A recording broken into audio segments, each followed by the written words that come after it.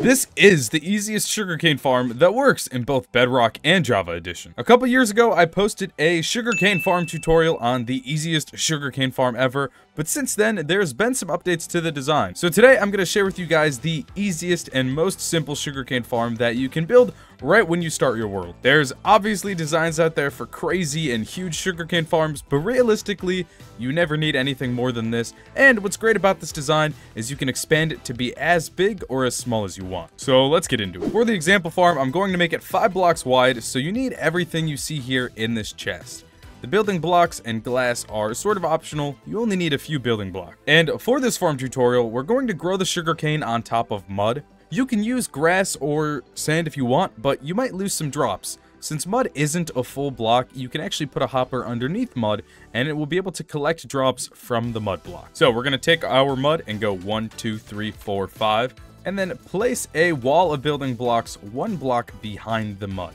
In the little gap, fill it up with water and then place your sugarcane on top of the mud. Now place a block on top of the water, and on top of this block, place your pistons facing the sugarcane. Right behind the pistons, place your building block, and on top of the pistons, place the observer, making sure that the eyes of the observer are facing forward. So you want to place the block intentionally on the edge of the piston, just like this. You'll know it's facing forward when you see the little eyes facing forward.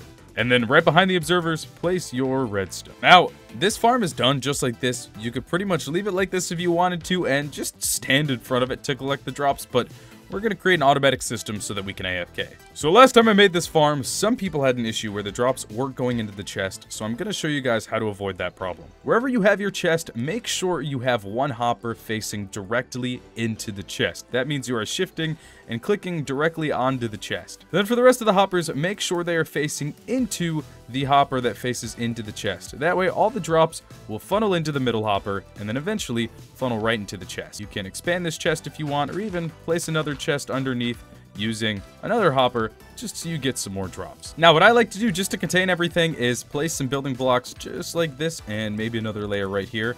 And then right up front, place your glass. What's nice about glass is not only can you see the farm, but also you can open a chest even if glass is on top of it.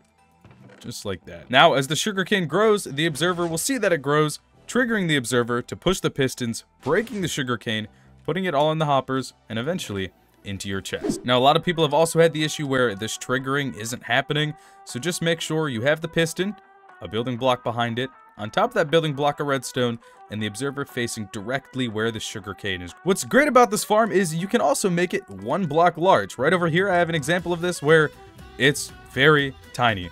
There's no really expensive resources required to make this. You can make this not long after booting into a brand new world. The only sort of expensive thing is the hopper, but all you need is a few pieces of iron. Even if you build this 1 block farm, if you AFK for long enough, you'll get all the sugarcane you need. This is great for transforming into paper to get emeralds, or for making your books for enchantment tables. Now, if you want to really increase the rates on this farm and have it running 24/7, what you can do is build it within the spawn chunks of your world. That means go to the spawn point of your world, around the coordinates 0, 0, and build this farm within that chunk. That way, the chunk is always loaded in, sugarcane will always be growing, and the farm will always be producing huge amounts of sugarcane for you, and it'll help you get really rich. Now, another reason this farm is undefeatable is because it's easily stackable. All you have to do is repeat the same exact process we did before, except right on top of the first layer, and you can make a second layer of this farm. Now, to make this farm expandable, what you're unfortunately going to need to do is break the glass here, and in this front row, place a row of hoppers and maybe move your chest 1 block forward. So when you have that finished, it should look like this, and just place your glass 1 block forward. This is because the entities won't drop through the mud automatically. It only drops through if there's a hopper underneath. So we need to let the drops fall another way. Now, when making this farm stackable, it's great because you can make this farm as wide as you want and as tall as you want. You can make it a chunk long and a chunk tall if you want, all the way from the build height to bedrock. The only downside about this design is that there is occasionally some drop loss on the higher levels, but honestly, I have to say it's worth it because this is by far the easiest, cheapest, and quickest sugarcane farm to make.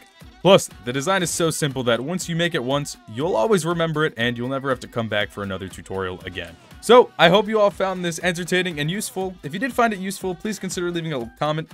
liking and subscribing, as it really does help me out. If you guys have any questions or problems with the farm, please comment down below and I will try to help you all out. I really wanted to make this update video because you can make the farm a little bit better now with the inclusion of mud, and I thought it was time for an update. But that's all for this video. My name is JWhisp, and I will see you guys all in the next one.